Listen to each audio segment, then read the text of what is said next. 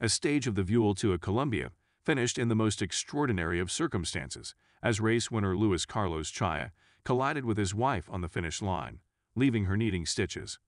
The jaw-dropping scenes occurred on the drenched streets of Monteria, with Chia unable to maintain control of his bike due to the rain, crashing into his partner, Claudia Roca, who ended up face down the street.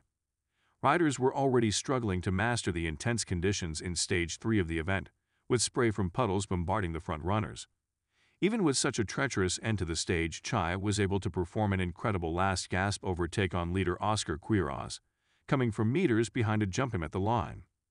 The Colombian was understandably delighted in front of his home crowd as he threw his hands in the air before beating his chest, but he was unable to return them to his handlebars in time.